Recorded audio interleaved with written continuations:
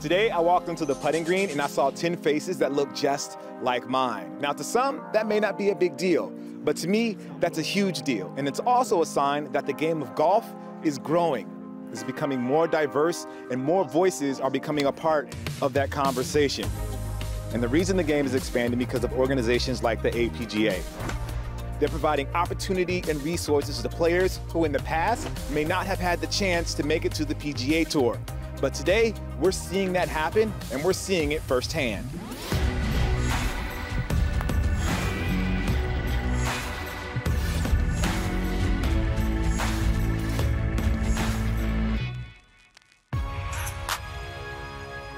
APGA, a lot of people may not necessarily know what it is or what it's about. Can you just break it down for us real quickly?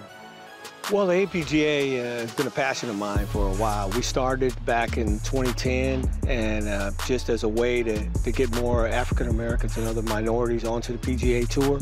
We started with 3 tournaments on inner city golf courses, and when we saw how excited guys were and how good the players were, we knew we were onto something, and we really started to grow the tour. We partnered with the PGA Tour in 2012, and that gave us a lot of credibility. We'll have 18 tournaments. We'll be on major championship quality courses like Valhalla, Baltusrol, Torrey Pines. And getting these players to the PGA Tour is more than just getting them access to fancy courses. The APGA, or Advocates Pro Golf Association, provides resources like coaching, club fitting, and fitness training. All things that help level the playing field. Before, I think the guys had the dream. My goal is just to give them the tools, give them that opportunity, and then from there, we just see what happens. Talk to me a little bit about like the APGA and like what it means to be on the APGA. Yeah, so I've been playing in the Advocates since I was a freshman in college. I just saw the competition and kind of the next steps that the tour was starting to take, and I wanted to be a part of it. The Advocates has done so much for me over the past 5 years, and now that I'm able to have my pro life on the Advocates, it's been a very smooth transition, but it's all thanks to the Advocates for allowing me to be in that position in the first place. Now, some people are like, oh, he's on the APGA, he's going to the tour. It's easy. That's easy. That's an easy step. Like, talk to me about like the work that goes into it. Like, is it easy? Should I be trying to get into Advocates now? Well, I would definitely recommend everybody try to play in at least one Advocates event to just kind of see how it is. I think it's a very good tour for people to really compare their game to if they do or do not want to take that next step to trying to commit their life to trying to play professional golf. I just want to talk a little bit about like your journey. Like, how'd you end up here at the APGA? Like, how did you get to that point? I went to Q school when I was 23. I was fresh out of college, and I got full status on the Latin America tour, and I ended up missing my card. So after I missed out on that card, we started targeting the APGA events because they were in the States, and there's a lot of other golfers who look similar to me, and I thought it was a pretty cool environment to be a part of. So just started playing those, and ever since then I've tried to make it a priority to get to as many of these as I can, you know. So I feel like it's a great tour, it's great competition, and it's kind of rare within this game to play with people that are like similar to me, you know, yeah, looks-wise. So. Looks-wise, yeah, for sure. So there's definitely like a level of comfort out here that I feel a lot more comfortable playing in these than some other events that I've been in the past. Has the grind stopped, or is that like? No, I wouldn't say that the grind necessarily stopped, because a lot of us still have aspirations to play on the big tour. So it's kind of like try and use this as leverage and a little bit of a boost to try and get our confidence up. And it's not even really about money at this point. It's just kind of getting those practice reps in so that we will be ready for those bigger opportunities. And those bigger opportunities are happening. As the APGA Tour has grown, multiple APGA players teed it up on the Korn Ferry, PGA Tour Latino America, and Form Tours in 2021. And then several were awarded exemptions into events on the PGA Tour. Kamaiu Johnson. Ah, nicely done. Good birdie here at 12. how do you see the APGA Tour benefiting you and like your game specifically? Yeah, I mean, the APGA Tour benefits me because at the end of the day, like if it wasn't for the APGA Tour, if it wasn't for Ken Bentley fighting for more diversity in golf, you know, I wouldn't be an ambassador for Farmers. Right. You get what I'm saying? Yeah. Like it was Ken Bentley who put me in front of a press conference and the CEO of Farmers just so happened to walk in and fell in love with my story and said, hey, I want to do whatever it takes for you to make it to the next level. That's dope. And I think that the world is changing and the APGA Tour came along at the right time. Is there a need for more diverse voices on the PGA Tour? Absolutely. Do you need it? Yeah. Like, and like why? Yeah, because at the end of the day, I mean, you're tapping into a different culture. Viewership's going to go up, participation in the game is going to go up. Golf needs to look more like America, right? Right. That helps the game out tremendously. How do you change that? How do you make golf look more like America? What are some of the things that you think need to happen in order for that to be the case? You give people an opportunity who would not necessarily get that opportunity in that platform. I'm not saying change the narrative of golf, but you change the narrative of how people get introduced to the game. You really like open up doors for kids and you start programs, right? You start programs and you keep your hands on those programs and I guarantee you that you'll see the change that you want to see and that the world wants to see in the game of golf.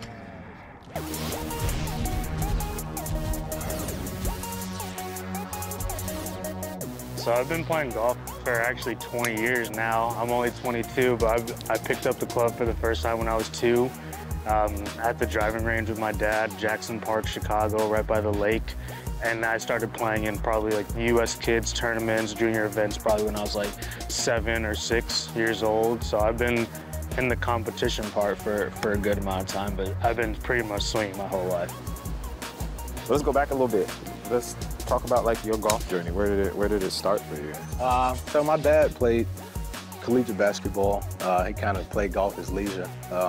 Taught me golf when I was growing up, so introduced me to the First Tee program. I was First Tee program with Northwest Louisiana. Fell in love with golf at a young age and just stuck with it, man. Ended up realizing I was actually pretty talented at it, so continued giving it my all.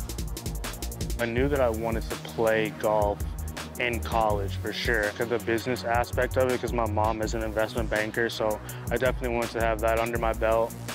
I love that. As someone who's never really entered a competition, like what's that life like? What's that grind like? Competition golf is definitely a completely different animal than just, you know, occasional golf on the weekends and stuff. It's pressure, and then adding the competition component to it is definitely something that you just have to get used to and just putting yourself in that position time after time. You happen to be one of the few players that are part of the APGA Tour. Yeah. Like, how do you think that's going to play into your legacy? Just with my story, it's inspiring. People ask me all the time, like, you know, why do you post on social media a lot? Because, like, I got kids in my community that don't really know what they're gonna do tomorrow or where their future's going. And I was that kid at 15 years old, dropped out of school. You know, I had no idea, like, where my career was going, and then I found golf. So, you made it. You're done. You're good. You're good now. You're done. You've made it. Nothing else to do? Yeah, I got a lot to do. I want to be one of the top players on the PGA Tour, and I got a long way to go. You mentioned that your parents are in the military. In my mind, that's like, oh, discipline. And then I think about, oh, golf, super disciplined. Like, would you say that background plays a lot into your game and how you've been able to reach this level? Yeah, I would say that definitely helped me to like a standard of discipline. My parents were both in the Air Force, active duty, and I feel like they instilled that with me with like the work ethic side of it of like, if you have a goal, which for me was to make it to be a professional golfer, like you gotta follow through and see through to it. So doing golf and staying in competitions kind of kept me out of trouble regardless. Yeah. Just cause like I wasn't that kid in high school who was interested in going to parties and things like that. Right. I kind of wanted to make sure I had like my business taken care of on the golf course first. So that was always my main priority. Your main priority. Yeah. You're never not learning in this game, and that's what I love about this game. It's always a grind, and a lot of people don't know. If you win in this game on the PGA Tour at the highest level, 5%, you're a Hall of Famer. And that goes to show a lot how much hard work goes into this game to win. I love the game. That's where my heart is. I'd like to see younger kids the same color as me doing the same thing. So that's just how I look at it. With the backing of the APGA, these players are taking care of business on and off the course. but they're also changing the look of the game and looking good doing it. You see similar faces, similar swag. I guess bring your personality, your own jib to the game. So I definitely enjoy it. I think it's definitely beneficial to our community, minorities, and everybody, man. So I think that's the way that the golf game is going for sure. I like the shoes, though. Those are Thank sweet. you, man. Thank you, bro. I used to have the Yeezy Zebras. The Zebras? Like when they first came out. Yeah. And a reseller knocked me upside the head, so I got them for like way over the price I should have. But and then they re-released them like 3 or 4 times, and yeah, they got devalued. As the sneaker guy, I'm always worried about what I wear. And I'm trying to bring that to the golf course. How do you feel about like the changing of like style on the golf course? Is that something that... I love it.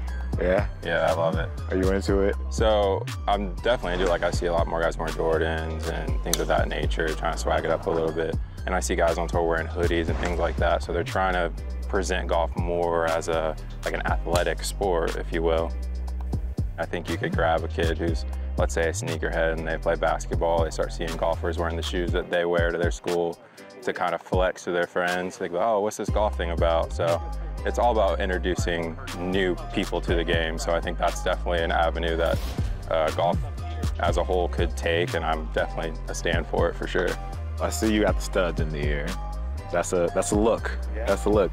You don't see a lot of people on tour with that look. Like how important is it to you to kind of bring your own like flavor to the game? Yeah, I rock the earrings for sure.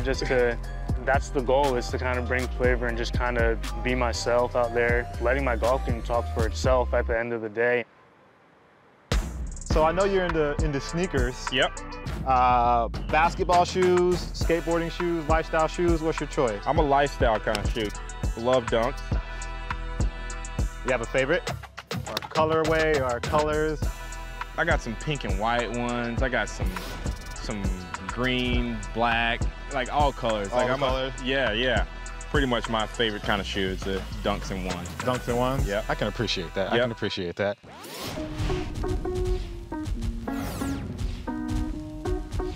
I love the game of golf. I love grinding. I love every aspect of the game of golf. And I love being around golf. How important is it to have like almost like your brothers? They're with you, going through the same thing.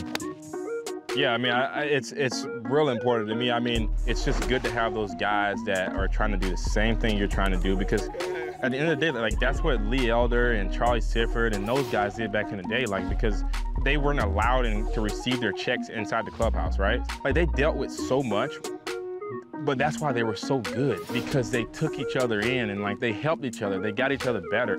I think that's gonna help us get to that next level, which is the PGA Tour. Every next step is a learning opportunity, and so for me to be able to compare my game to guys who, have been pro for 5, 10 years, every opportunity that presents itself, I just make sure to try to take it all in and just see how I can better myself every day. It's like part dream, part grind, and kind of bringing those two together. And that's going to push you all the way Because, I mean, through. it's hard to have a bad time out here. Like, right. Look at the views. Like, it's just, it's great. How far away do you think you are from being on the tour? I think I'm right there. A lot of us out here just need more opportunities. I think a lot of us have the game. It's just getting more and more reps, and you never know what you can do with those reps. So yeah, those opportunities are huge. How has the APGA, I guess, matured? Or how do you feel like it's helping those players right now?